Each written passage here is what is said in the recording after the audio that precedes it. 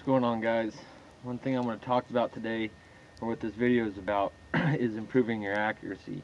If you do this, I almost guarantee that it's going to help you get tighter groups and even shoot further or longer and hold your bow for a longer period of time. What it is, it actually goes over target panic and how to hold your bow for a longer period of time. So what I do is I come out and I shoot for my session, however long that is. Let's just say I shoot for an hour. And at the end of that hour that I'm done shooting, I'm not going to shoot any more arrows for the day. I will start at my furthest distance. For me, that's 90 yards. I'll go walk out to 90. I'll draw my bow back. I'll get on target and I'll hold my pin for as long as I can hold it on target. And as soon as I start wobbling and getting off target, I'm going to move up to 80.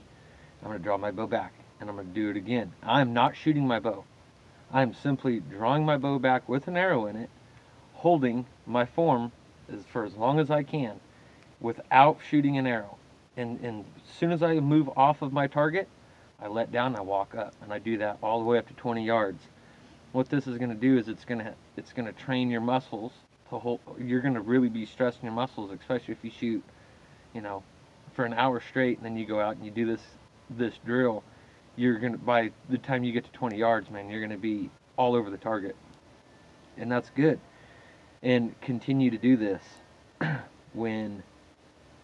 as you progress, the third week or the fourth week, you're gonna start noticing, man, I've been able to hold this a lot longer on target. And then you're also going to notice that by strengthening your muscles up, you're going to hold that pin a lot steadier on your target during your shooting session. So give that a try.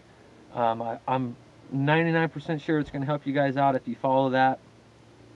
The target panic is one thing I need to go back over. Is don't shoot that arrow, because you're gonna draw back and you're gonna want to shoot it, but don't shoot that arrow. Subconsciously, when that pin gets on that target, you want to shoot. So you're dealing with two different things. You're dealing with your back muscles and holding your bow, and your mind and not shooting that arrow and controlling your target panic. So try that out. I'm telling you it's going to work for you. If you guys have any more questions or want any more tips on how to shoot your bow a little bit better, go ahead and leave comments below, and I'll get back to you.